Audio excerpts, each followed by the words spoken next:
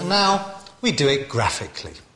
Using the market demand curve we created earlier, we'll enter the new income information into our table and plot the new market demand curve.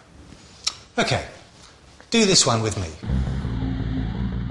OK, so at a price of R7, the quantity demanded is now 16 pieces. At R6, it's 22 pieces.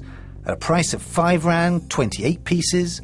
At R4, 34 pieces. At R3, it's 40. At R2, 46. And finally, at R1, the quantity demanded is 52. Combining the points, we have a new market demand curve, which we will call D1, D1. Let's interpret these curves. What are the similarities and differences between curve D1, D1 and curve DD? Well, they're both downward sloping, but D1, D1 lies to the right of DD.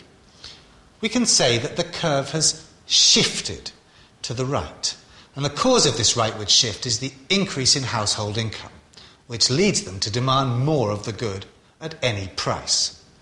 In economics, we say there was an increase in the demand for fried chicken, and there is a very important distinction to note, because demand is different to the quantity demanded. In general, we can say that a rise in income causes an increase in overall demand for a normal good, and this can be represented as a rightward shift of the